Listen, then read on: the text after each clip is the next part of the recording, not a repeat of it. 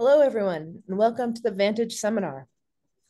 And we're continuing our series of talks on perspectives on Galois groups. And today we're very happy to have Andrew Obus, who's speaking on Abhyankar's conjecture and fundamental groups. And Andrew, is it okay if we record this talk? Yes, that's fine. Oh, great. And feel free to ask questions during the talk. So Andrew, please go ahead. All right, thank you. So it's great to be here. I've been coming on and off to VaNTAGe seminar since it started 3 years ago, and it's really nice to be able to speak here. So this talk is going to be mostly a survey talk, and a little bit at the end about stuff that I've done, but mostly a general survey talk. And I see David Harbader's in the audience, so he'll keep me honest if I say anything imprecise over here. So maybe.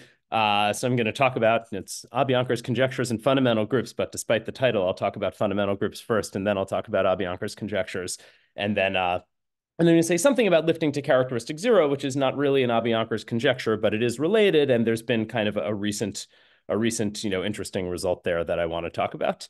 So I'm going to give a very short bibliography. If you look at Abhyankar on MathSciNet, he's got lots and lots and lots of papers and lots of papers that are relevant to what we're talking about. But I decided I'm going to pick out 3 papers all from the bulletin of the AMS. So they're all expository papers that can then direct you to other papers that you might want to read about this stuff. So there's 2 papers by Abhyankar, one called Galois theory and the line and non-zero characteristic, which is mostly going to be the subject of this talk. A later paper called Resolution of Singularities in Modular Galois Theory, which also touches on some of the same material in the earlier paper and has, quite a bit of historical context there. And then a more recent paper that I wrote with Rachel, who's organizing, and David is here, and Kate Stevenson, called Abhyankar's Conjectures in Galois Theory, Current Status and Future Directions. And I would just say that if you've never read anything by Abhyankar, I mean, I highly recommend reading, one or both of these Bulletin of the American Mathematical Society papers. They're just, his voice is not replicated anywhere. It's just, you feel like you're in a conversation with him. I never met him. So the closest I've ever gotten to a conversation with him is reading these papers. And it's quite an experience. So I highly recommend it. Okay, so the beginning point is just topological fundamental groups. Basically, the only types of geometric objects we're going to talk about today are, the fundamental group of X, where here X is going to be a punctured Riemann surface of genus G with R holes that we're generally going to call of type GR. Base points are never going to be important for anything we do today, so I'm always going to suppress them. And what is the standard picture here, right? You have your little Riemann surface here, and it has, however many holes it has, and maybe there's another hole over here, dot, dot, dot, and then it ends over here, maybe with another hole. And, you have your standard picture where you've got, for each hole, you have a loop kind of going around the handle like this, and you have another loop going around the hole itself like this. And I mean, you can have all of these loops coming from a base point. I'm not going to draw the base point just because it's gonna clutter the picture, and there's not that much space for it. And then, well, you also can have, certain missing points. So you can have a missing point that I'll draw with a little green star here. And if you have a missing point, then you have another loop going around that green star. And I think most people have probably seen this computation, but what do you have? All of these loops, if you label them, call this, say, A1, you call this B1, and you call this star over here C1, and then you do similar things for the other holes and for the other missing points, then what you get is that pi1 of X is going to be generated by these generators A1, B1, up through AG, BG, and then with another generator for each of these loops around the missing points, so C1 up through CR, and then this is going to be quotiented out by the product of the commutators from I equals 1 to G of AI and BI. So you take the product of the commutators and you multiply that by C1 up through CR. Okay, and this group is important enough that we're going to give it a name. We're going to call this pi GR. Okay. And one thing to notice is that if R is at least 1, so if this is missing some point, if this is not complete, then this group, which has this kind of complicated looking presentation, is actually just a free group on 2G plus R minus 1 generators. because what you have from this expression is that CR, for instance, is just equal to some expression in the other generators, and that gets rid of the generator CR, it gets rid of the relation, and what you're left with here is just a free group, okay? So, free groups are nice. It's easy to know what groups are quotients of free groups. It's just groups that are a finite group is a quotient of a free group on some number of generators if it can be generated by that many generators.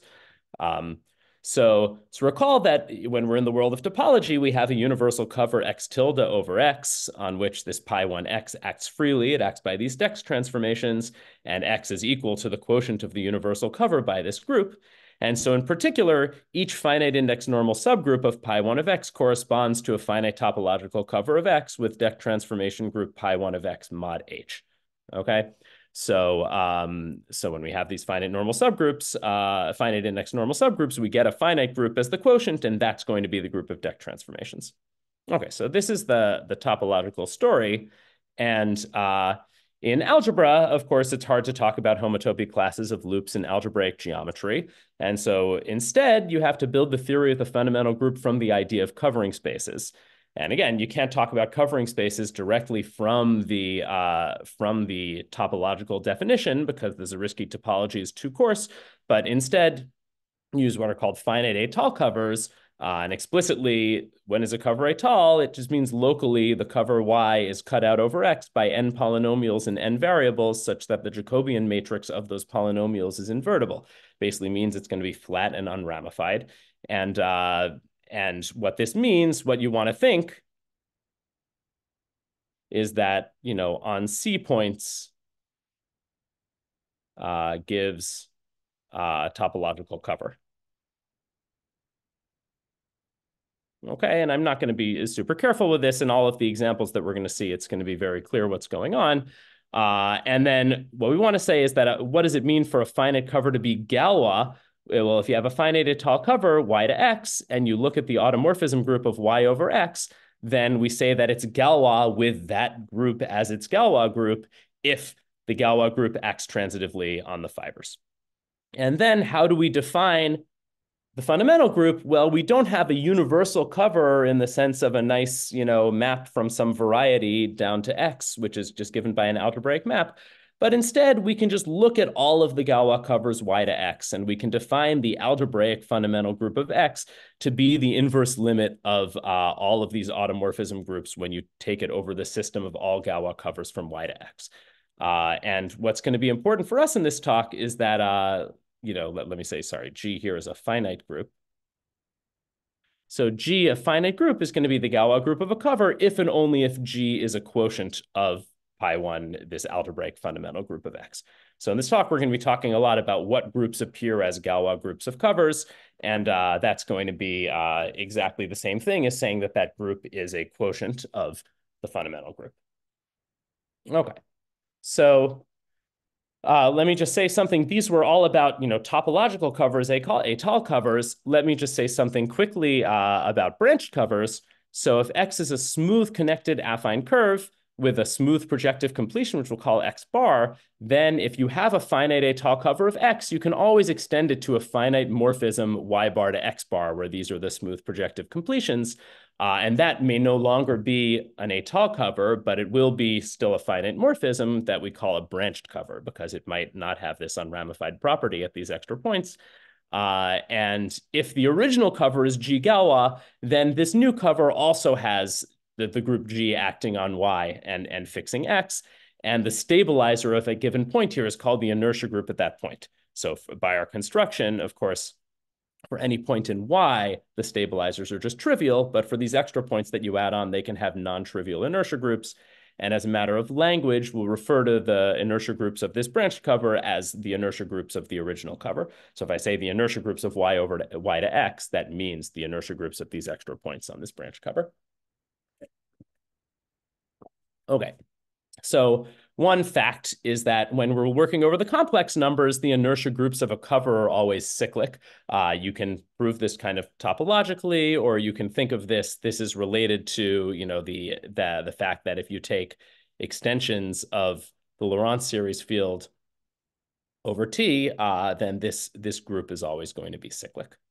And in particular, if X is actually just P1 minus some points so that its closure is P1, and then we have a Galois cover Y to X, then these inertia groups are going to generate the Galois group of the cover. The idea being if you mod out by all the inertia groups, then you get some new cover that's unramified, but it's an unramified cover of P1 and none of those exist. So that means that you have to have killed the entire cover, and that means that those inertia groups are going to generate the Galois group of the cover.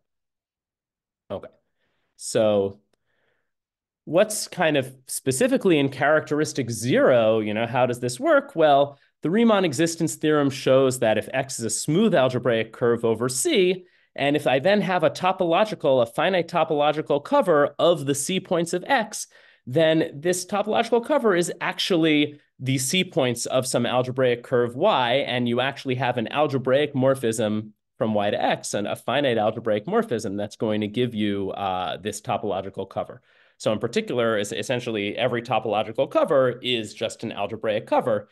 And so if you want to understand what is this algebraic fundamental group, remember this was the inverse limit of all of the Galois groups of all of the algebraic covers, but you can just look at all of the topological covers instead because all of those are algebraic covers. And so what you end up getting is that this becomes the profinite completion of the topological fundamental group of X considered as a complex manifold, because all of those Galois, every finite quotient of pi1 algebraic of X is going to be a finite quotient of this topological fundamental group. And then you're taking the inverse limit.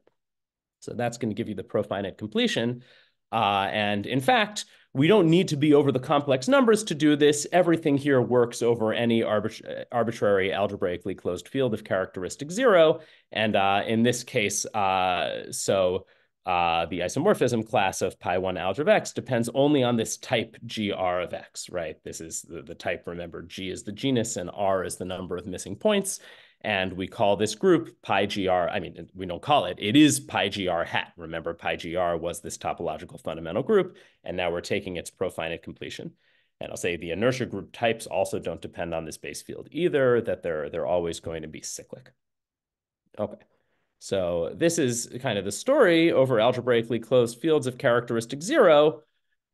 In characteristic P, of course, it's extremely hard to talk about loops or anything like that, but the definitions that we have of finite étale cover completely make sense in characteristic P. In the end, things depend on Jacobian matrices and derivatives, and everything's a polynomial, and we know how to take derivatives of polynomials no matter what characteristic you're over. So let's say that we have a curve of type GR over an algebraically closed field of characteristic P, and let's say that its smooth projective completion is this curve X bar of genus G. And from now on, we're only going to be talking about algebraic fundamental groups, so I'm not going to write the alg. I'm just going to write pi1 of X when I mean the algebraic fundamental group. Okay, so as we know, this pi1 of X, the way we defined it, we look at all of the Galois finite étale covers, and we look at the inverse limit of the automorphism groups of those covers. So we can get various quotients of pi1 of X by only taking the inverse limits over some of these finite étale covers, not over all of them. So if we instead only look at the Galois covers whose inertia groups are prime to P, we get this quotient that we call the tame fundamental group of X. And if we go even stricter and we only take the inverse limit over Galois covers whose degrees are prime to P, right, which is stricter than just saying that the inertia groups are prime to P, then we obtain this, we call this the maximal prime to P quotient. So that's the P prime there of pi1 of X. So we have kind of a big fundamental group, pi1 of X. We have some smaller quotient, this pi1 tame of X. And then we have this even smaller quotient, which is the prime to P fundamental group of X. Okay. And so what's the big theorem? The idea is, how do you calculate these? I mean, it's very hard to figure out algebraically what are all of these finite étale covers and take the inverse limit of their Galois groups. Basically, not something you can really do, except in very specific cases. So what's nice is that we have a comparison theorem to what's going on in the topological case, where in topology, we know how to calculate these things because we draw loops and we have these groups pi GR. Right? So the comparison theorem says that, recall just this pi GR is the fundamental group of sorry, I don't want to say a curve, sorry, let me say a Riemann surface. Riemann surface of type GR over C, and this is going to be the topological fundamental group that we originally defined. And so now if X is a curve of type GR over an algebraically closed field of characteristic P, and this actually works over characteristic 0 also, where you just define the tame fundamental group to be the full fundamental group, then there's a surjective homomorphism from the profinite completion of this group to the tame fundamental group of X. And in particular, this is an isomorphism on the maximal prime to P quotients. So this tells us exactly what the maximal prime to P quotient of the fundamental group of a curve X is, right? Because of a nice smooth curve X is, because it's just the same as the maximal prime to P quotient of this group, which we have an explicit presentation for. Okay, so let me just say something. So for example, I can say that a finite prime to P group is a quotient of pi1x if and only if it is a quotient of this pi gr, right? Or equivalently a quotient of pi gr prime. The finite quotients are the same when I take the profinite completion. And so in particular, and what's a consequence of this? So if G has a finite prime to P quotient, if G has a profinite prime to P quotient H, then G is a quotient of pi1 of X only if H is a quotient of pi gr, right? Because if G is a quotient of pi1x, then H, which is a quotient of G, is certainly a quotient of pi1x, and H is a prime to P group. So you certainly have to have that H is going to be a quotient of pi gr also, okay?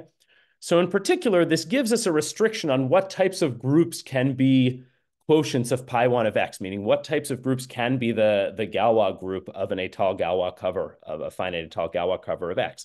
At the very least, you have to be able to check all of their prime to P quotients and know that those groups are quotients of the standard topological fundamental group for a Riemann surface of that type. Okay. Maybe before I move on to examples of this, any questions so far?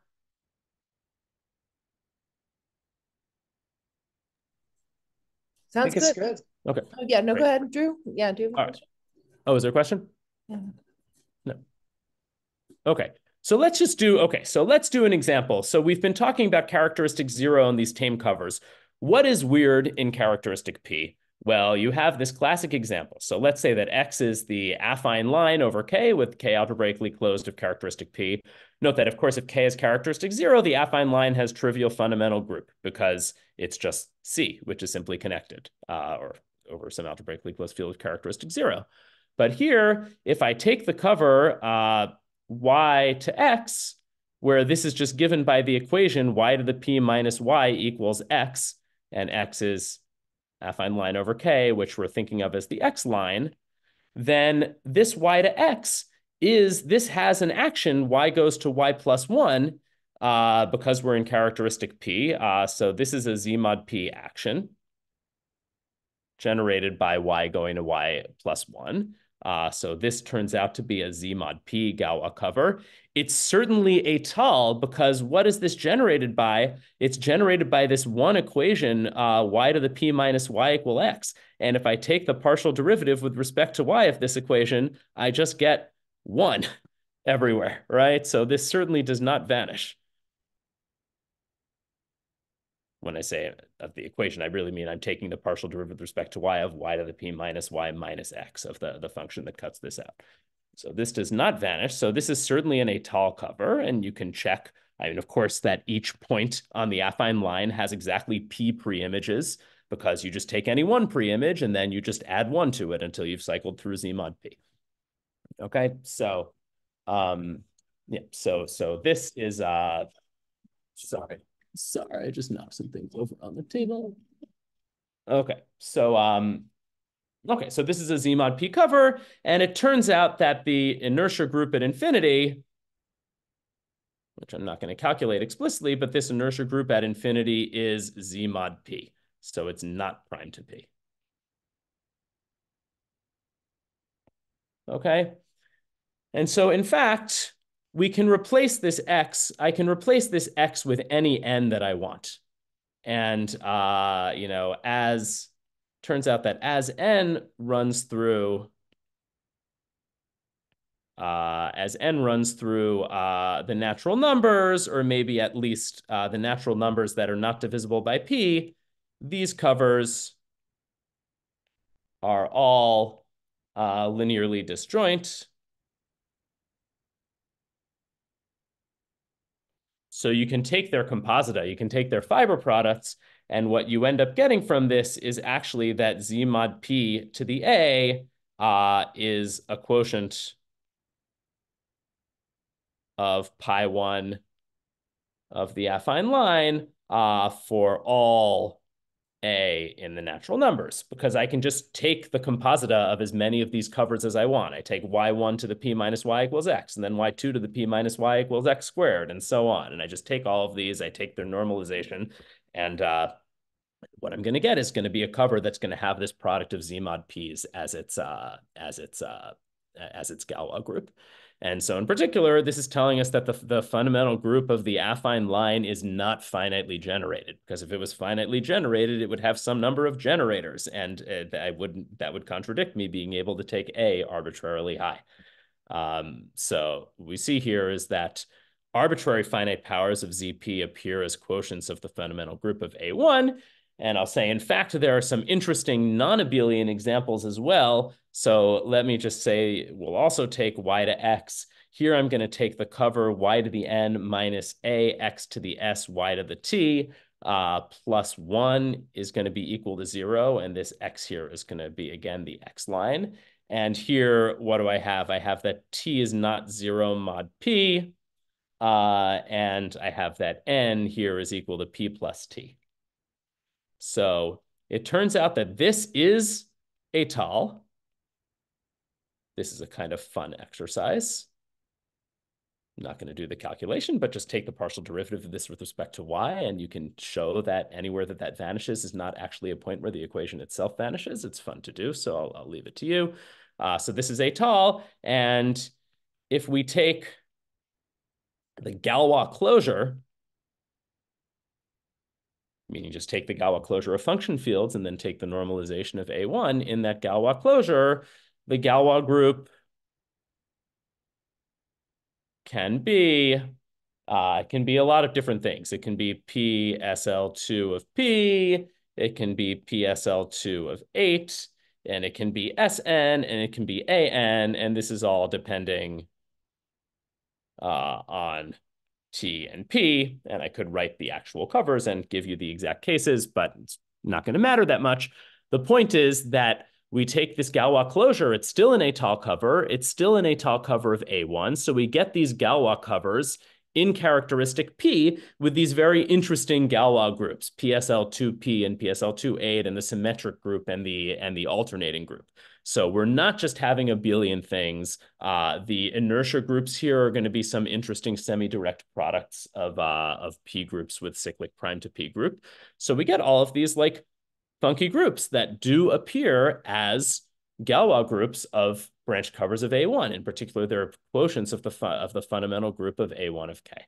And so a natural question to ask is, what finite groups G can appear as quotients of pi 1 of A1 of K? In particular, for what finite groups G, not in particular, but equivalently, for what finite groups G do there exist G Galois covers of A1K? Okay, and we already have a necessary condition, which is that all of the prime to P quotients of G, they'd better appear as Galois groups of A1 in characteristic 0. This is what we said earlier. but there are no groups. Only the trivial group is a cover of A1 and characteristic 0. So that means that when we that any prime to p quotient of this group G had better be trivial. Okay. So the question is, does everything else appear? And now let me start. What did I have this slide? Should not be there. Okay. Oh, no, I did. This slide should be here. Yeah. So I want to say, just note from the examples above that we have that z mod p to the n is a quotient of pi1 of a1. So that means it's not topologically finitely generated, which means in particular that understanding these finite quotients, like what groups are these finite quotients, is a nice question, but it does not necessarily give us a full understanding of the group. You'd only have that if it was topologically finite generated. So if you really wanted to understand pi1 of a1, you need to understand embedding problems, but I'm not really going to have time to go into that. So let me just leave that as a little nugget for now. So what is Abhyankar's philosophy regarding finite Galois covers? Okay, so Abhyankar got his start doing resolution of singularities in characteristic P under Zariski. And in the course of trying to resolve singularities on surfaces, he would look at various curves and surfaces. And in the course of his resolutions, he came across a lot of these weird covers of curves in characteristic P. And after seeing enough examples of this, he developed this philosophy that says that, well, groups that shouldn't be the Galois group of a cover are in fact not. And groups that shouldn't not be the Galois group of a cover, in fact, are.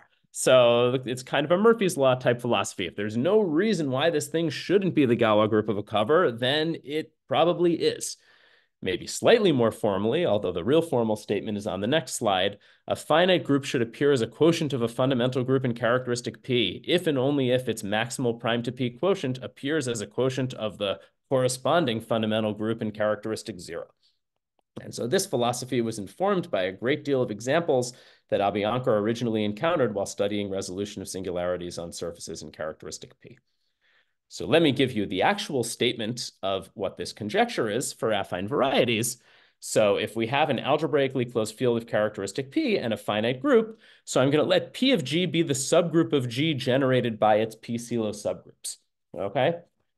So suppose X is a curve of type GR over K with R greater than or equal to 1. So it's conjecture by Abhyankar, and in fact, really Abhyankar only conjectured the A1 case of this, so that would be a curve of type 0, 1, but it was generalized and proved by Harbader and Raynaud. Raynaud did the A1 case and Harbader did the rest.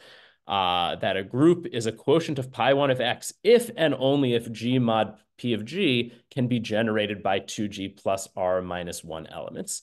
So this is exactly like the minimal thing you would possibly have to ask for, right? You're going to be a quotient of pi1 of X if and only if when you mod out by the stuff that's generated by your P-CELO subgroups, okay? So you're taking the maximal prime to P quotient of your group, that thing had better be able to be generated by 2G plus R minus 1 elements, meaning it better show up as a characteristic 0 fundamental group of a curve of type GR.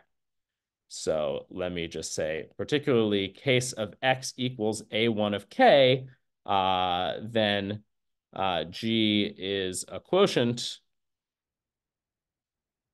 of pi1 of A1K if and only if, well, in this case, G is equal to 0 and R is equal to 1. So G mod PG has to be generated by 0 elements, which means it has to be the trivial group. So this is a quotient of pi1 of AK if and only if G is equal to PG. And we have a name for groups like this. These are called quasi-P groups. Okay. And what are examples of quasi-P groups? Well, certainly P groups are quasi-P groups. So this tells you that every P group is a quotient of pi1 of the affine line in characteristic P. Simple groups, G, where P divides the order of G, for instance. These are going to be quasi-P, because if you take the subgroup of G generated by all its P-CELO subgroups, well, that's going to be a characteristic subgroup, because I just told you what it was, so it's characteristic, and that means it's normal, and if this is a simple group where P divides the order of G, that means that group has to be the whole thing. So if you take G mod out by PG, then you get a quasi-P group. And there are other groups, other types of semi-direct products that are not simple and are not P groups where you have this, but maybe these are the two most interesting families of examples. Okay, so all of these groups are going to show up as Galois groups of covers. So in characteristic 29, the monster group is going to show up as the Galois group of a cover of the affine line, which is kind of great. So this is the conjecture, and what I want to say, if there's one thing to take away from the talk, I want you to take away again the only if easy direction of this proof, which I'm just going to write briefly. So what's the only if? We want to say that if G is a quotient of pi 1 of x, then G mod PG can be generated by 2G plus 1 elements. So I basically said this, but let me just write this down so that it's on the slides. So G is a quotient of pi 1 of x. This implies from what we have before that G modulo its group generated by the p-silos, this certainly is a quotient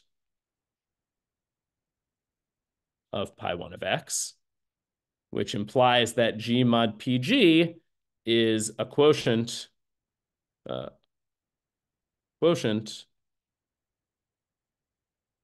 pi 1, as a quotient of pi GR, which implies that G mod PG is generated by 2G plus R minus 1 elements. Okay. So this is the easy direction of Abhyankar's conjecture. The hard direction, of course, is, okay, I'll give you some group like the monster group over the affine line in characteristic 29, and you give me a cover whose Galois group is the monster group, right? So this, of course, seems, quite a bit harder to do.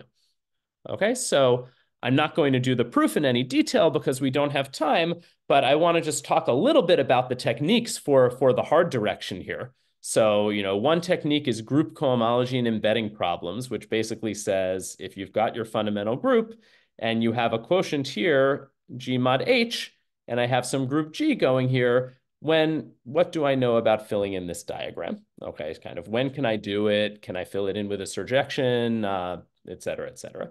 So this is one thing that you're going to use. There's formal and rigid patching, which if you were at David Harbader's first talk in this series, you heard a little bit about, but all that I'm going to say is that this is kind of gluing together covers over non-Archimedean fields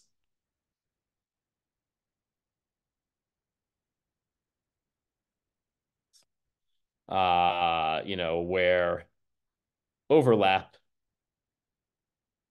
is not on a Zariski open. So these are a couple of different ways of doing this, but the picture here is if downstairs you have kind of like two pieces, and then upstairs, well, maybe I have some branched cover over this piece like this, and then I have some other cover over this piece over here. Well, if these were just, topological spaces, I would say, well, these covers over this part and this cover over this part, their overlaps are isomorphic, so I can glue them together. And formal and rigid patching are various ways to make that reasonable over non-Archimedean fields where your overlaps are over metric disks or annuli or something like that. And then the other technique that we have is semi-stable models, which again, I'm not going to say too much about, but the idea is, this is some kind of controlled bad reduction to characteristic P. So just your basic example is if I have, the hyperbola given by xy equals P in characteristic 0, then I can look at the reduction is going to be given by xy equals 0, and this looks like the meeting of these two axes, and this is semi-stable, which just basically means that it's reduced, and the only singularities are ordinary double points. Okay. So how do these things show up? Well, I'm going to give very, very brief high-level overview of the proof. So this slide, I think I'm mostly going to skip for time. But the first breakthrough on this proof is Serre, who did the solvable case, which basically says that if you have some big group G and you can write it in an exact sequence, if H is solvable And if you can realize G mod H as a quotient of pi 1, then you can also realize G. And basically, what this relies on is that this fundamental group has cohomological dimension 1, which is a consequence of étale cohomology. And that means it's projective as a group. And that means that you can, in fact, lift morphisms from pi 1 to G mod H to morphisms from pi 1 to G, but you have to make sure that that's surjective. And so you have to do some creative twisting and stuff to make sure that it's surjective, but it turns out that you can do it. I think I'm not going to talk about any details here. You can find this it's a very short paper in the Compte Rendu. It's 5 pages, so you can read this if you want.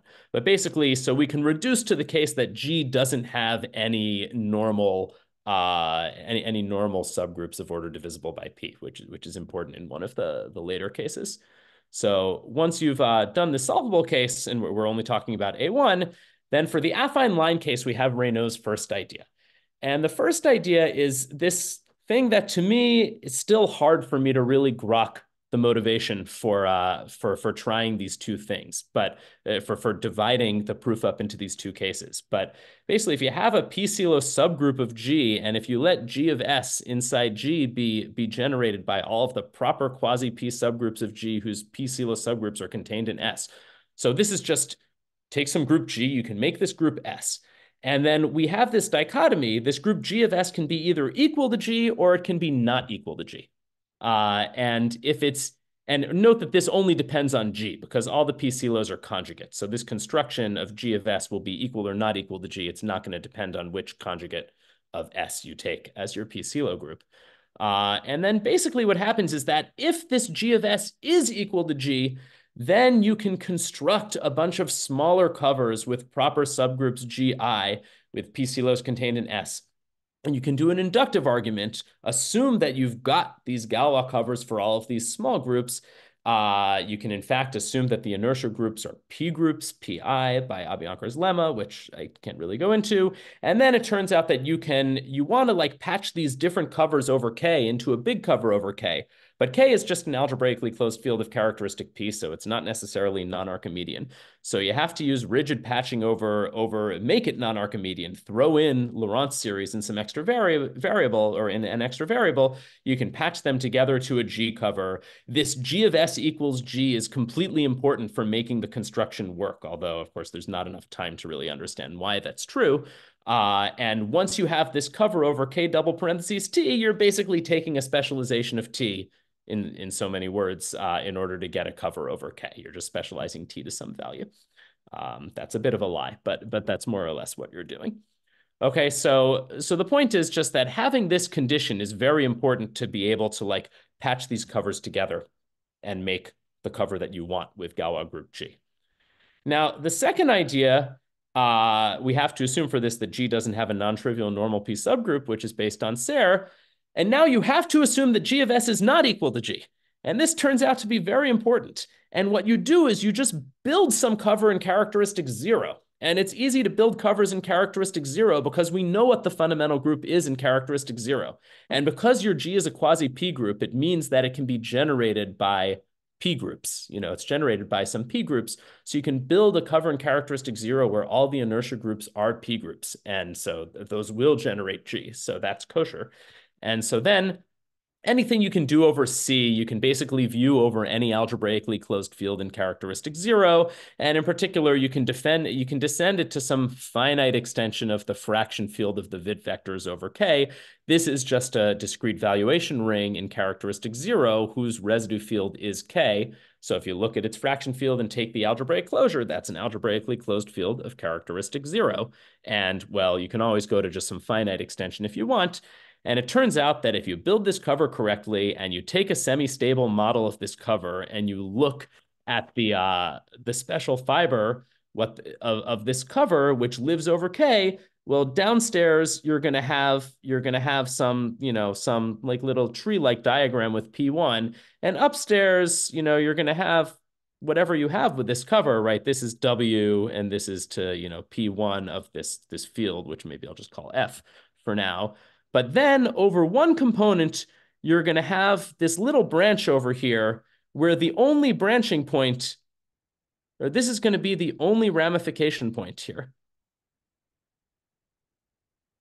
Here, And this down here is going to be just a copy of P1 of K.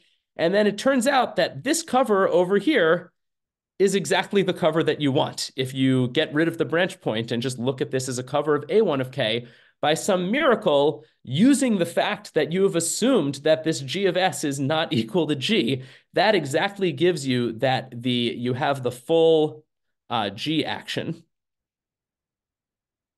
on this component. Okay, so that gives you that you have the full G action on this component. You could, in theory, have, a bunch of different connected components where just some subgroup of G acts on all of them. But actually here you get the full G action on this component. And so somehow this G of S being equal to G is exactly what you need to make the rigid patching argument work. And then G of S not equal to G is exactly what you need to make this semi-stable reduction argument work. And I mean, I've read the paper and I've verified it line by line, but it would be a lie for me to say that I really understand, what is the meaning of this G of S equals G and why does it separate these two cases?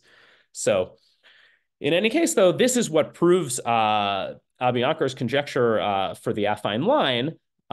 You break it up into these two cases and that works.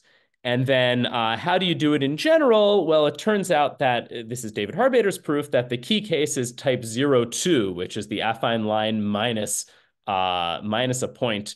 And unfortunately, I think I'm just going to have to more or less skip the area of the proof. But the idea is that you glue, once you've proven, once you've realized everything over A1 without 0, which you have to use Abhyankar's conjecture over A1 in order to build that in the first place, then you basically, to do the general case, you glue a copy over A1 without 0 to a prime to P cover of your type GR curve, whatever that is. The prime to P covers are easy to understand.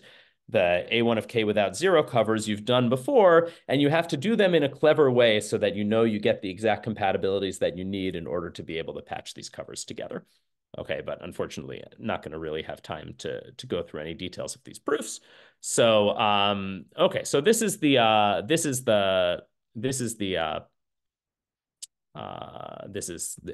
proof of Abhyankar's conjecture, very, very sketched at the highest level. Good. Okay, so all right, that's great. So Abhyankar's conjectures tell us about groups that are Galois groups of covers of affine curves and characteristic 0. So of course, there's lots of other things that you could ask. So there are various generalizations of this, which kind of the conjectures are consistent with this Abhyankar philosophy that whatever kinds of covers you could have, you should have. So there's something called Abhyankar's inertia conjecture, which I'll talk about on the next slide. There's something called Abhyankar's affine arithmetical conjecture. This is just the analog of the Abhyankar conjecture.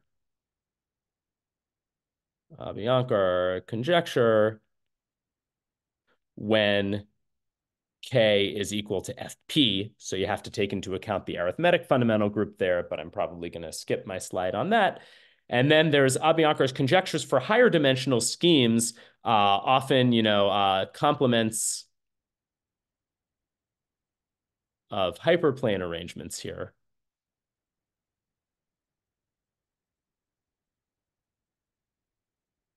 Here. And here, sometimes the results are a little bit messier than what you have in the inertia conjecture. But the point is that these complements of hyperplane arrangements are still kind of things where you can talk about a corresponding variety in characteristic 0 to your variety in characteristic P. So you have Pn minus some bunch of hyperplanes.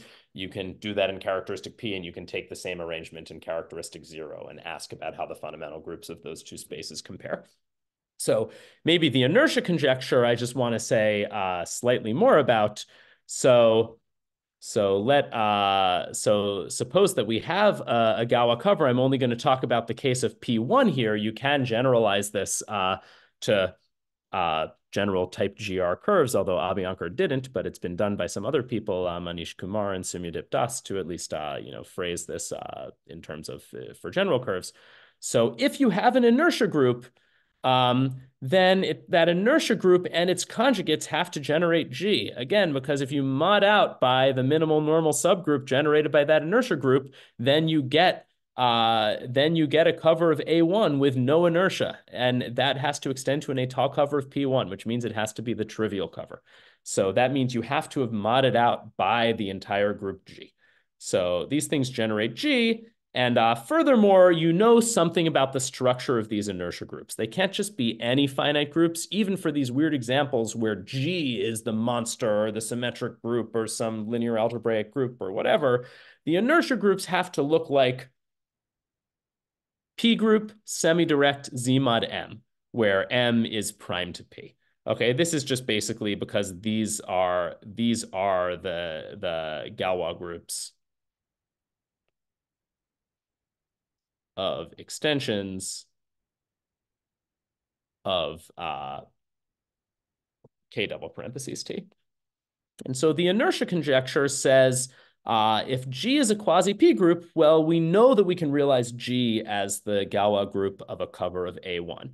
But if we now take an allowable inertia subgroup, something like I, so we take a subgroup of the form P semi-direct product Z mod M such that I and its conjugates generate G, then the conjecture is that there exists a G cover of the affine line with an inertia group equal to I. Okay, and for short, we can just say that we can realize G comma I. So this, unlike Abhyankar's original conjecture, is still a conjecture. This is, I would say, wide open. In terms of some results on this, I'd say the biggest systematic results are this result of Harbader, which says if you can realize some I, you can always enlarge the P-Silo subgroup. So you can, if you take a bigger I that's still inside G, where the index is a power of P, then you can always realize G with this larger subgroup. So you can always, increase the P-Silo. And alternatively, so this is a real theorem of Harbader. Alternatively, if you can realize some GI and then you take some new I prime that has a smaller prime to P part, so you replace, M here with some proper factor of M, then you can realize that smaller group. And that's much, much easier. That's Abhyankar's lemma. Essentially, you just take a pullback by a cyclic cover of A1 given by some nth power, and that's going to give it to you right there. So this is easy. This is the first part is a real theorem.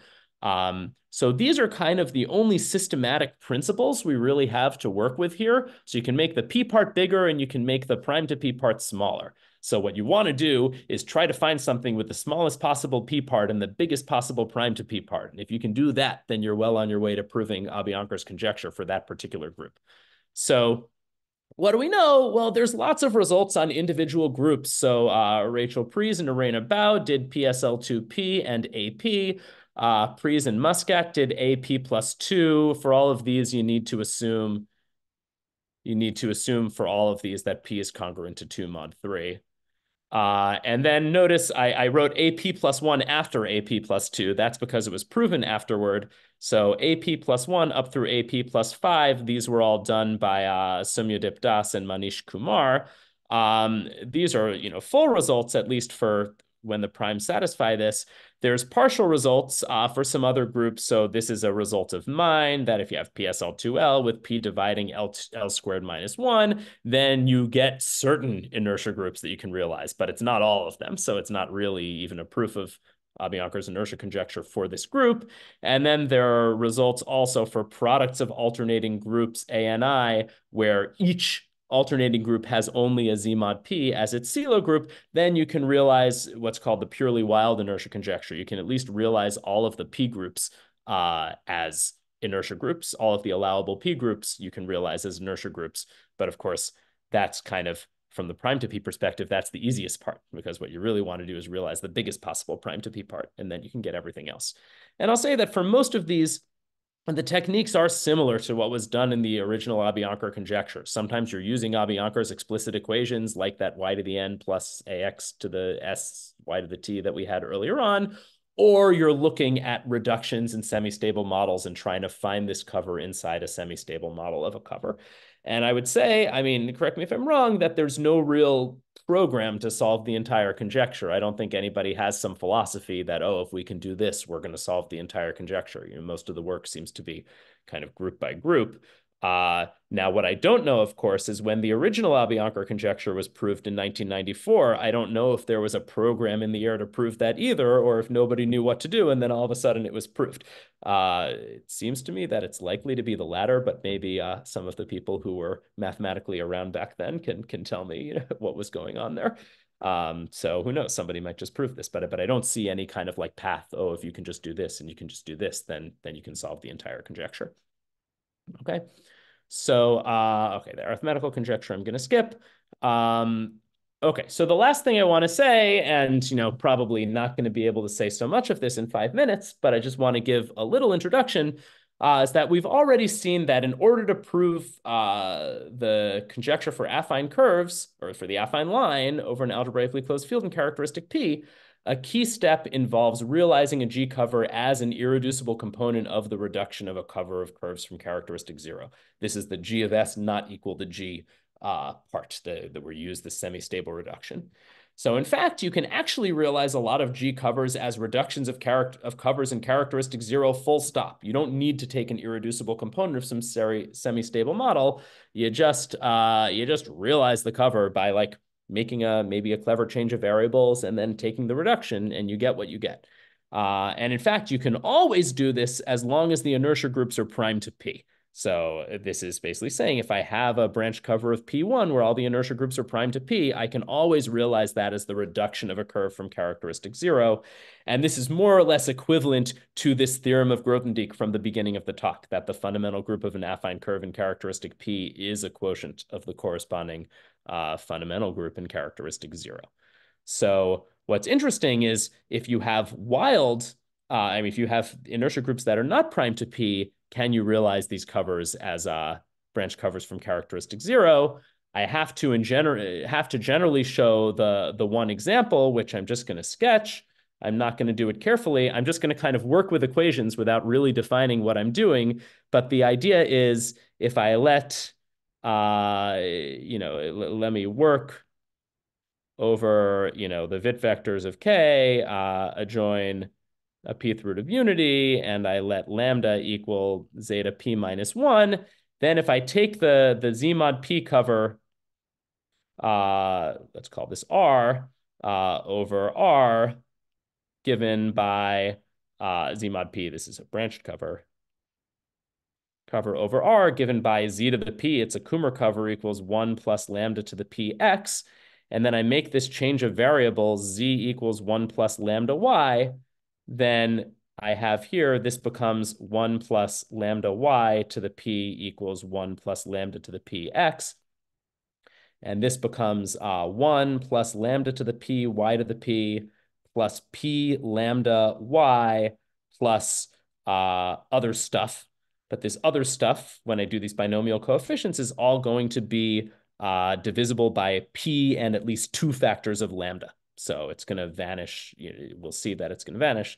This is going to be equal to 1 plus lambda to the Px. And now if I cross out the ones, and if I divide by lambda to the P, then this becomes essentially roughly minus 1. So P is roughly the same thing as lambda to the P minus 1. And then if I reduce mod P, then I get here that Y to the P minus Y, all the stuff is going to disappear because if I reduce, I shouldn't say mod P, I'm really reducing mod, I'm really reducing mod lambda. So I reduce mod lambda, then all of this stuff has at least lambda, it has at least P plus 1 copies of lambda over here because it got 2 lambdas and a P, which is P minus 1 copies. So you end up getting that Y to the P minus Y is equal to X, which is exactly what you want. So we start with a Kummer cover in characteristic 0. We end up with an Arden-Schreier cover in characteristic P. I'm not doing this very carefully. You have to check that things stay smooth at infinity. You have to talk what it means to like reduce an equation to some other equation. But at the very least, maybe it's plausible that you have some cover in characteristic 0 that if you just reduce it, you get this Z mod P Arden-Schreier cover in characteristic P. So I know I'm just about out of time. So let me not even go through all of this. But a question is, what covers can you do this with? And it turns out that for cyclic covers, you can always do this. Okay, this was a particular Z mod P cover, but for a cyclic cover, you can always do this. This was conjectured by Oort a while ago, and it's proven with collective work of Oort and Sakaguchi and Suva and Green and Matignon and Wevers and Pop and me. So it turns out you can always do this for cyclic groups. And then the question is, can you do this for dihedral groups of order, 2p to the n? So when we say an Oort group, this just means, every dp to the n cover comes in characteristic p comes as reduction from characteristic 0. Okay, that's what it means to be an Oort group. And so it's known for dp, and it's known for D9 and D25 and D27. And so I conjectured that at some point it should be true for dp to the n. And it seems like there is a counterexample now. This is as of a few months ago. It seems like there is a counterexample for D125. And this is due to Kanto Georgis and Terazakis. Okay, and since I only have 2 minutes, I'm not really going to go over how to do it, but the idea is that they write some D125 cover, and that's going to be, it turns out that this is branched at 2 points with inertia groups Z mod 2 and D125. And they show that if you look at the holomorphic differentials and you look at the canonical ideal inside there, and you look, the vector space of holomorphic differentials has a D125 action, and they show there's no way to lift this representation to characteristic 0 in a way that preserves the canonical ideal.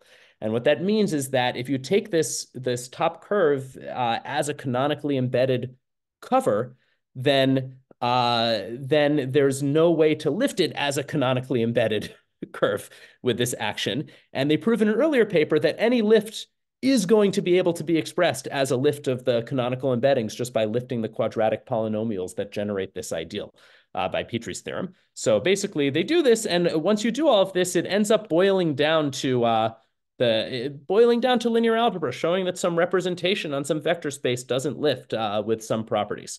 So I guess the last thing I should say here is that when I was a postdoc, Johan de Jong was my advisor, and I remember him saying that anybody who makes an incorrect conjecture should be flogged. And I guess that was, you should be very careful when you're calling something a conjecture. You should be absolutely certain it's true. So assuming this counterexample works, and it's not published yet, it's still a preprint, and it relies on a couple of papers that are also preprints, but I've read it, and it seems like it works to me, then, I deserve to be flogged. And I hope the mathematical community will have mercy on me and not carry that out.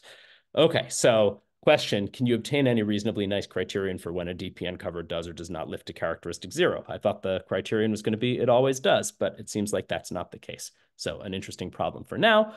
Okay, thank you for your attention, and thank you for having me here.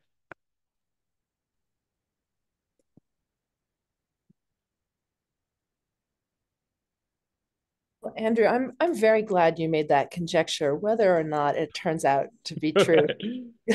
I should have called it a question, is the point. Yes. It's not that you shouldn't say it, but you should call it a question. So let's see, would anyone like to ask a question? Actually, let me just make a comment about that last one.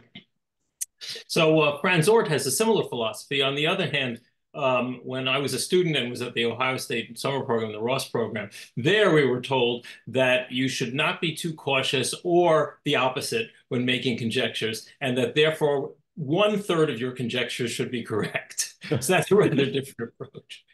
I may also mention, because you were asking about the history, in the early 80s, there was a competing conjecture to Abhyankar's conjecture, and it turned out that they actually contradicted each other. So it was really unclear whether either or both was correct. So what was the competing conjecture? The competing conjecture said that if you have a G-Galois cover in characteristic P, maybe it was for the line, and if you have a quotient group, sorry, if it's divisible by P, then it has to dominate a Z mod P cover. Mm-hmm. Ah, But that's not true because, for example, you wouldn't get A5. right. Mm-hmm.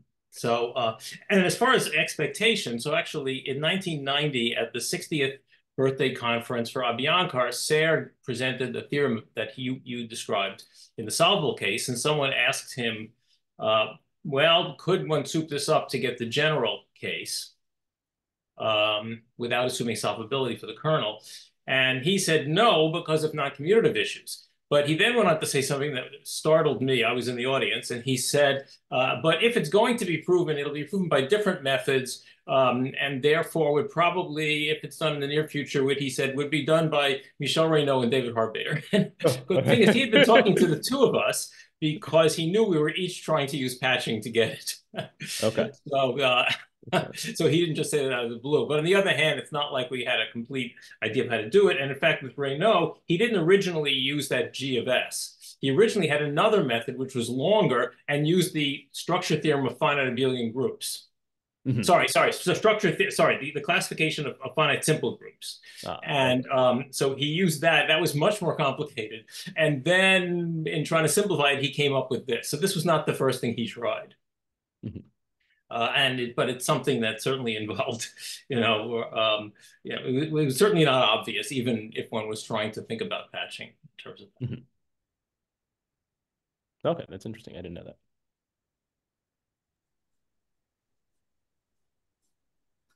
So, Andrew, you looked at all at the cyclic part of this dihedral cover, and then like with the ZMod 2 action on it. Have people? Yeah. Yeah, I mean, so the cyclic part, right? So this cyclic part here is this ZMod 125 cover, and it has its upper jumps for the higher ramification filtration. Its upper jumps are 9, 45, and 225. So it's kind of like the minimal possible cover in characteristic 5 with the first upper jump being 9. And it's so it's in particular that there are these results about deformations within characteristic P where you take a cover basically with very high genus and you can kind of deform it so that the local parts contribute less to the genus. You're kind of spreading the ramification out over a bunch of points. You can't do that with this cover. It's kind of as spread out as it's going to be.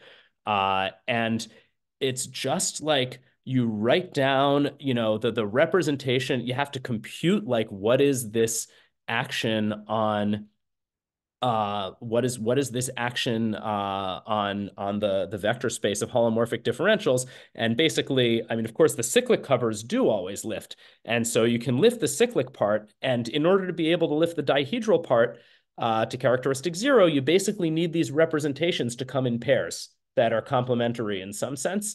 And just writes this down. He's like, well, look at this one. This one doesn't have a complement. It's like they were searching that there's zero intuition for why this should be the first example, or is it the simplest example or anything. But basically, yeah, cyclic wise, you can do this all. And then the dihedral part comes in and having to pair off these kind of irreducible parts of this representation. And there are a couple that just don't pair off. So it's certainly mysterious to me. But like once you understand this, I mean, they have it like written down how you write down these representations. So you can put somebody who doesn't necessarily, like a beginning grad student or something who doesn't really know much algebraic geometry, you can have them just kind of like play with a computer and search these things and try to get some patterns. I think they do. I think they have some people in Greece who are doing this now. But for me, there's zero intuition beyond, well, here are these, like this representation has like 200 or 150 little parts, and here's one that doesn't have a partner. So it was pretty shocking to me because, I mean, it means that there's some big system of equations, of polynomial equations in characteristic P of like 90 equations in 90 variables that are almost all homogeneous except for one of them, that you can't even find a single isolated solution over an algebraically closed field. Nothing to do with rationality, just these surfaces meet each other in a weird way. And it seems, I was completely shocked. And I have no intuition for why this example works. Oh, thanks. Yeah. Are there any other questions? I mean, for instance, could you do DP squared? Is DP squared still always a local ORT group? I mean, that an ORT group. I mean, that's, who knows? I mean, that's maybe something that you could answer by like playing with these representations, or maybe not. Maybe it just gets too miserable.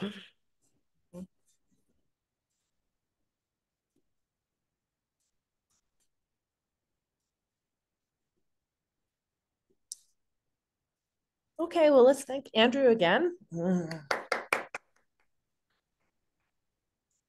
And our next talk is December 19th. That's next week by Naomi Coombs, talking about the Grothendieck-Teichmüller group.